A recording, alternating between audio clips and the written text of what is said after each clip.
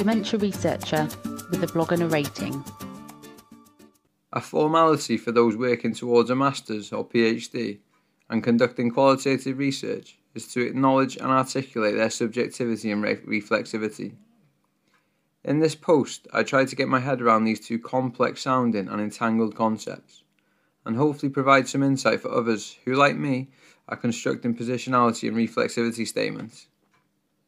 These terms may seem a little vague or soft for those less familiar with the dark arts of qualitative research, but by considering the research social, historical and applied context, for example issues such as power, equity and political agenda, and also your social position in the research, positionality, and the impact or utility of this on the research processes, reflexivity, is widely accepted as a way of enhancing rigour in qualitative, quantitative and mixed methods research. Granted, it is uncommon for quantitative and mixed method studies to claim intersubjectivity between the research and the researcher, and to do so would contradict traditionalist views that the world should be understood in an unbiased, objective, systematic and controlled way. However, I would argue, along with many others, not only qualitative researchers, that very little, if any, social research can be value-free.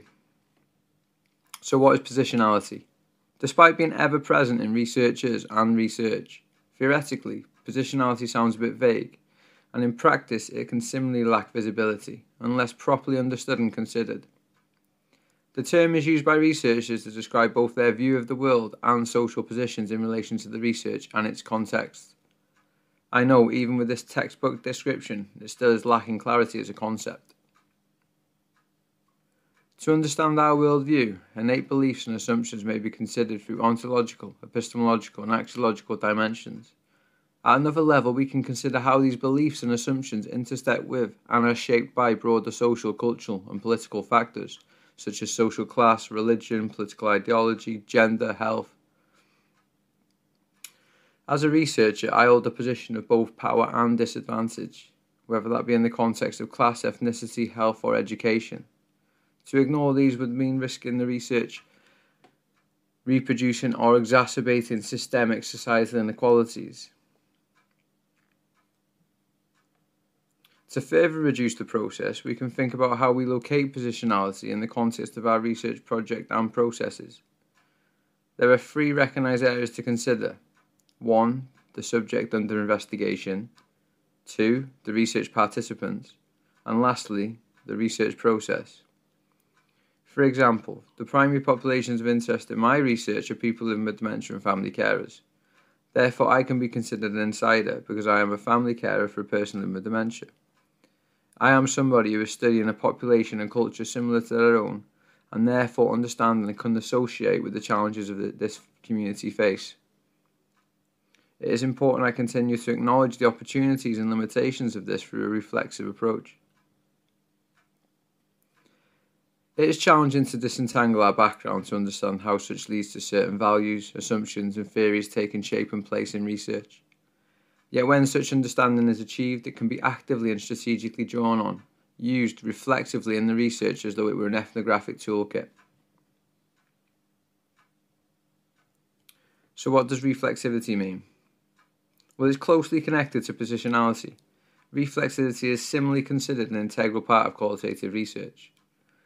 It can be hard to disentangle these very well connected, if not coexisting concepts, but Hammond and Welling do so with simplicity. They say, if positionality refers to what we know and believe, then reflexivity is about what we do with this knowledge. Reflexivity is about being sensitive to your positionality, personal and professional, in recognition that these influence the research process and by extension the research outcomes. For example, by the very nature of doing social research, aspects of your personal values and academic prestige will naturally influence the research. For example, if you're an unpaid family carer, then you may take a social justice perspective and frame it as work, ensuring that unpaid labour is accounted for as a cost in economic evaluations.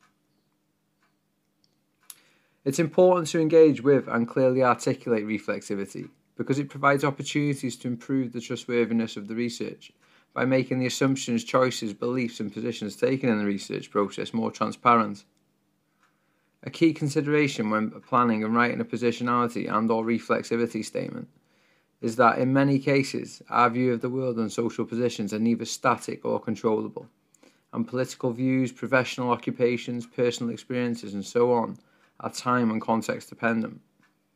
Therefore, in many research projects, it is important to take a reflexive approach.